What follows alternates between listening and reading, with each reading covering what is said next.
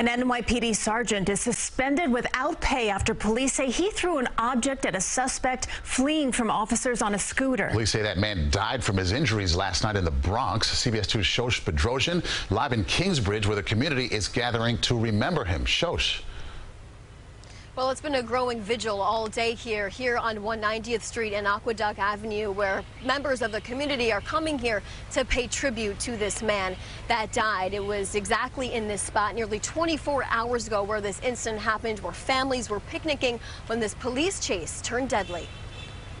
In a matter of seconds, surveillance video captures the moment a fleeing suspect sped down Aqueduct Avenue on the sidewalk on a motorbike when the force of an object thrown at him caused him to lose control. Police say the man that launched the object at the suspect was Sergeant Eric Duran. Duran was a part of a plainclothes buy and bust operation that was working to apprehend 30-year-old Eric Dupree for selling narcotics. You know, despite what police may say, what the rap sheet may say, but I listen. I know a good person when I see one, and he was a humble dude. CBS 2 News obtained this photo of the red cooler that was allegedly thrown at Dupree, who soon after lost control of his motorbike, crashing into a vehicle and hitting his head. I gotta be honest, it was wrong. I feel like the officer, what he did was, I don't think it's protocol.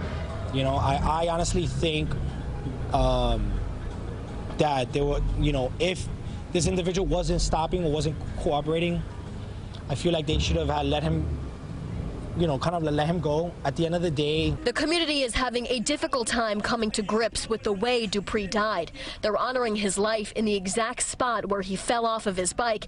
It's now a place filled with candles, photos, and emotions. He was a humble dude.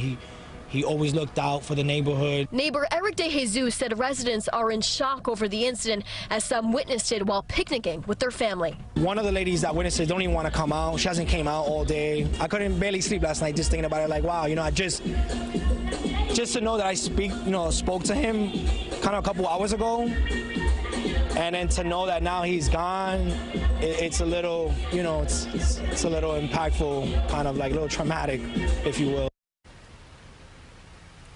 We spoke with the mother of Eric Dupree's 2 children. She didn't want to speak with us on camera at the time, but she's calling this incident an abuse of power by police. We did learn that the Attorney General's office opened an investigation into his death. In the Kingsbridge section of the Bronx, I'm Shosh Bedrosian, CBS 2 News. Okay, Shosh, thank you.